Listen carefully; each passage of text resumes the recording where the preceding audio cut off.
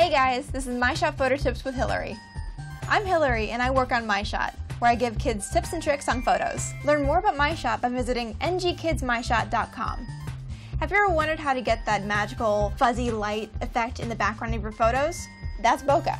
So bokeh is a Japanese word meaning blur. Okay, so I want to show you some really cool bokeh photos I've already seen on My Shot. This example from My Shot user Pixel Perfect shows how they got really close to their subject but far away from the background. Bokeh works really well with street photography, especially at night, like in this photo by Elephant Loves. In this example by Aphelion, they've placed a little heart-shaped cutout over their lens that basically changes the shape of their aperture. And that's exactly what I'm going to show you how to do. For this challenge, you'll need your camera, black poster paper, a ruler, a scrapbooking knife, a pencil, a UV filter for your camera lens, scissors, painter's tape, twinkle lights, and something to photograph. So you're going to take your paper, and I'm going to use my lens cap. I want to make sure that my cutout is going to fit right in there. So trace it, and it doesn't have to be perfect, just as long as it fits. Take my scissors, I'm going to cut that out.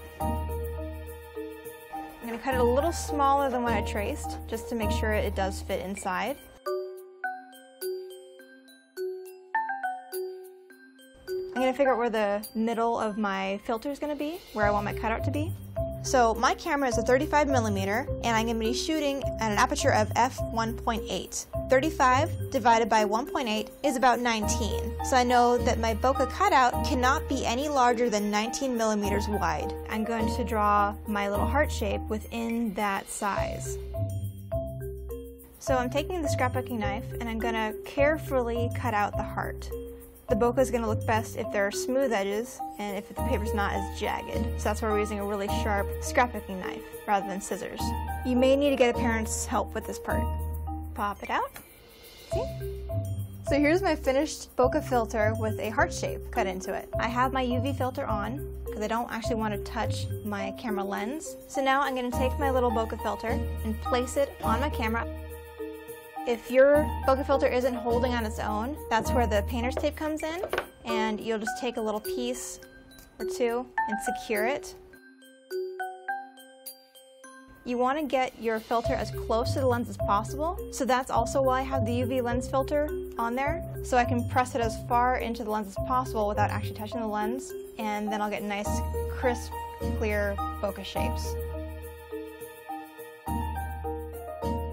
Also, if you've cut it too small and you have little gaps showing, you can cover that with your tape and it's fine. So I have my camera set up. I have it close to my object that I want to photograph, but my object is far enough away from the background so it'll be in focus, but the background with the twinkle lights is going to be out of focus and get that nice bokeh shape. Here it is with the bokeh filter off of my lens. You can see that the twinkle lights in the background are this nice big round beach ball shape. Now if I want to put my heart shape filter on, this little guy, let's see what that does to the bokeh. Bring up the brightness a little bit, and now you can see that the twinkle lights are now each a little heart shape. So I have my aperture set to 1.8.